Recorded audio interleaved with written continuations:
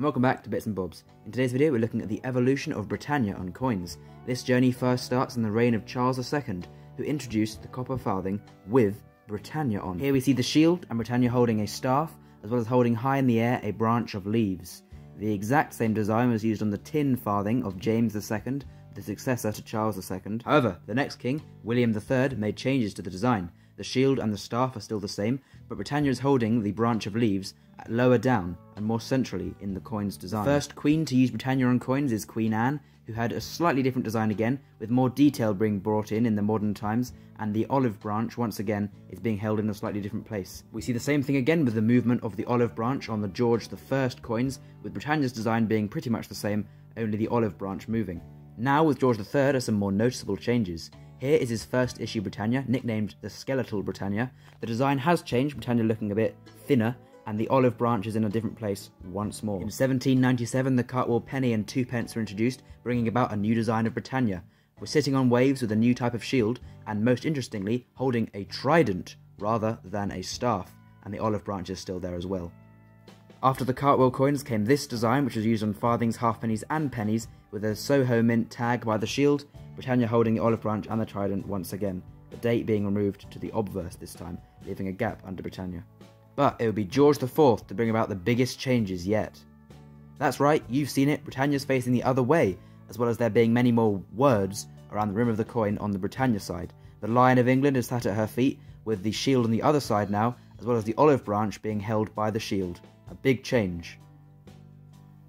Next up is the design for the William IV coins, who kept it pretty much the same, removing the lion noticeably and making a few tweaks to Brittania, as well as moving the date back to the obverse, leaving the floral emblems of each country underneath Brittania, as we can see here.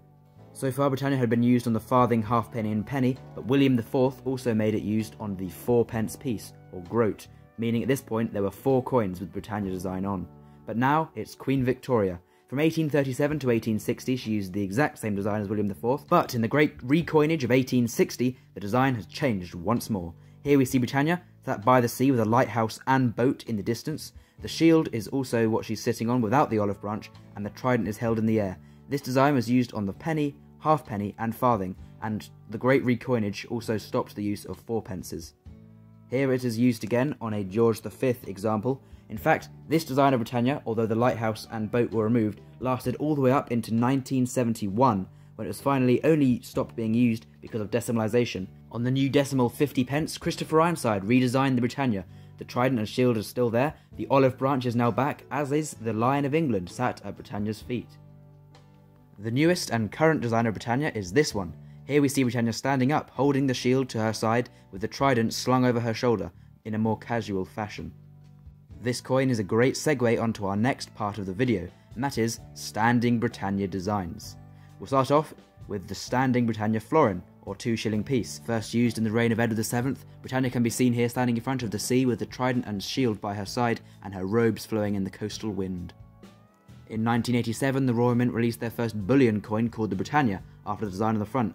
Brittania can be seen here with the shield, olive branch and trident in front of the sea with her robes blowing in the wind once again, based off the first original Standing Brittania design. We haven't got time to look at all of them, but let's have a look at some of the special design Britannias for these bullion coins over the years. Here we see 2017's one, where Brittania can be seen holding the trident on a chariot being pulled by some horses. Here we see the 2019 version. Brittania is holding the shield and trident as usual, and the Lion of England is there as well, in front of a nice sunny beach scene. Here is a close-up look at Britannia's head on the 2003 1-ounce silver Brittania. We can see the helmet here in more detail. Here is a pile of gold Britannias featuring some of the designs from over the years. It's not just bullion coins that Britannia's on. Here we see a £50 coin with Brittania and the Lion of England at her feet, standing in front of the world. Thank you for watching. Please comment down below your favourite type of Brittania, and we'll see you next time on Bits and Bobs.